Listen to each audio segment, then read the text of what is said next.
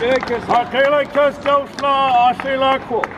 Hakiakans Kanskiakenayans Hayusla Lasens. Hakwaela Sakens. Hakwaels Quiakosle. Kanskiakens Ekakela Kans Lilako. Kanskiakens Hayusla Lakans Mayukwana Laka Zuchtlama. Kiakekanot Lakwa Alisens. Awina Kwese. Hakela Keslaki. Hakela Keslaki. We are grateful to be here, and it is because of that gratitude and love we are shown from our ancestors, having been provided with a culture to uphold and a responsibility to maintain. For our future generations and for our ancestors, we are the bridge between them. What are we going to pass on to them? What will our culture mean if it isn't connected to our living environment that we are all come from? Every one of our clans and tribes genetically connects us to our ancestors, whether that be a whale, an eagle, a grizzly bear. Those are our kin. We were raised amongst our environment, alongside with each other. They can't speak for themselves, that's why we're here. We're their ambassadors. You see their crests on our blankets. Our brother Ernest hasn't been into the big house because he wants to support our fish farms. He doesn't want to support our fish farms. Testing you guys. Where were you? He supports our wild salmon. He wants to kick our fish farms out, as we all know. And let's give him a round of applause.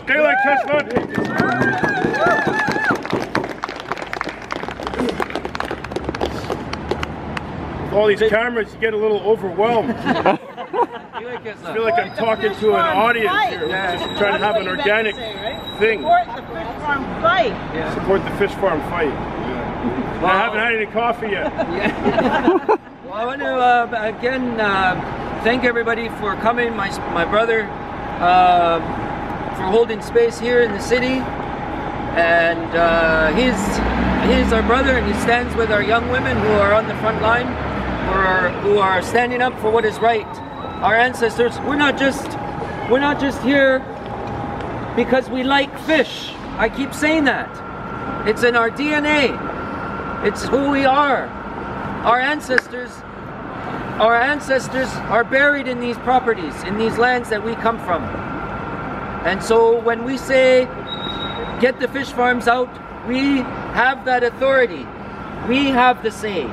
And that it's time the NDP pays attention. We're getting a little tired of waiting for this announcement. We're getting a little tired of waiting for a decision to be made. Who are they going to reconcile with?